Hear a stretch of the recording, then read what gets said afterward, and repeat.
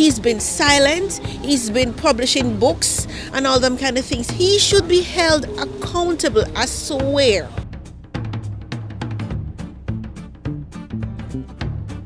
Do you understand the word Brexit? Do you understand what it means? We're here in Huddersfield to ask the people what they think about Brexit. Welcome to Public Eye. All right, so first of all, I only know what I hear the politicians say on the television.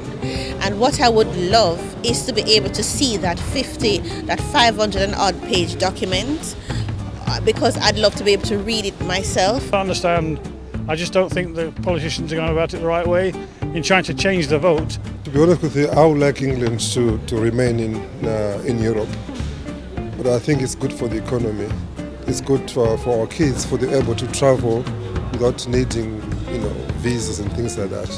Well, I think we're a democratic society. The people have voted, and we've got to go with that. And we'll just see what happens. I still think we can trade with other countries successfully. That's about it. I agree with everything she said. Yeah. I do. I am really amused, appalled, unsure, confused, all in one and other things.